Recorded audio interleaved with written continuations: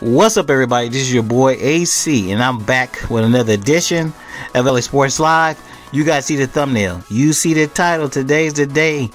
Former Laker Pau Gasol officially announced his retirement over in Spain. I repeat, former Laker great, former NBA world champion 2 times, former NBA All-Star, former FIBA Cup gold medal winner, former Olympic silver and bronze medal winner, Pau Gasol.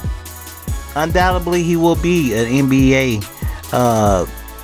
He's going to go in the NBA Hall of Fame. I have no doubt about it. Pau Gasol officially retires today, and shortly after his retirement announcement, the LA Lakers, in short order, announced that the number 16 will no longer be worn by anybody else in the Laker organization. That's right, number 16 that Pau Gasol wore is officially going to hang from the rafters at Staples Center. The Lakers announced that they will retire his number in short order. Now, I don't know if it's going to be this season and next season. Now, in case you guys are not Laker fans or you don't know what's up, in order for to get your Laker jersey to hang from the rafters at Staples Center to be retired by the Lakers, you have to be a Hall of Famer. Now, there's a whole bunch of other guys who people feel that were Laker greats, that their jersey should be hanging from Staples, but they're not, because the Laker requirement is you got to be a Hall of Famer. You got to be in the Hall of Fame. Now, undoubtedly, Pau Gasol has the credentials to get in the Hall of Fame, not just because of his NBA career, but also his career in international play. Pau Gasol is in the top 50 in every major category for a player. He's in the top 50 in NBA history as far as scoring, rebounding, assists, and blocks.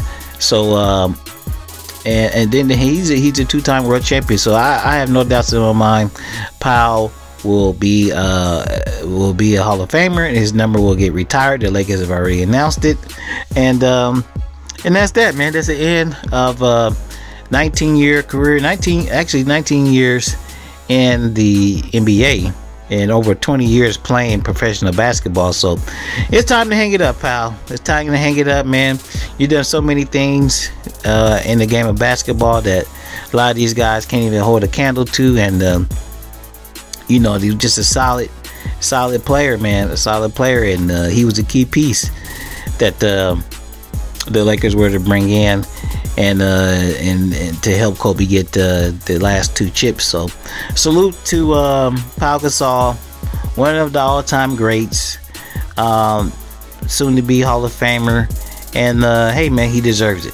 He deserves it, man. He was a solid player. Look, that's a prime example of a player who got knocked down, you know, his first year he got with the Lakers by the Celtics, but came back to be a world champion.